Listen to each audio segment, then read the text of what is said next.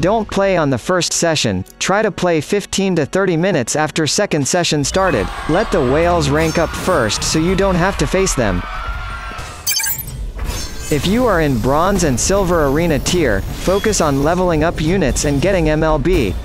In Gold and Platinum Arena tier, wide build is better than tall build.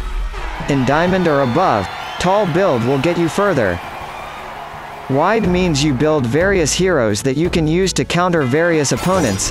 Tall means you build certain heroes to the max, not only MLB the character, but also fully MLB weapon and accessory.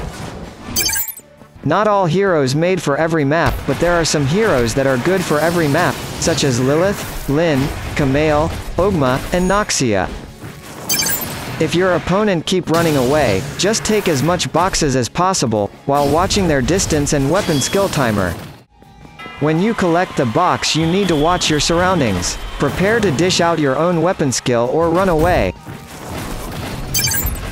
If your opponent giving you a win, quickly kill him instead of taking boxes. Only take boxes if you can't kill your opponent fast.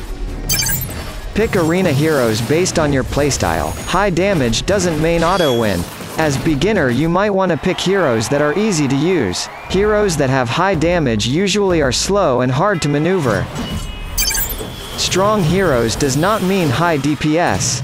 A hero that have high defense can win the round just by running away from fight and reducing your HP in the end of the match. High agility heroes can avoid all your attacks until the weapon skill is ready.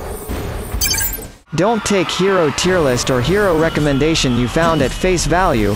Meta changes all the time. High-level tier list doesn't guarantee the hero will be good. Low-level tier list can easily beat S-tier heroes if you can use it wisely.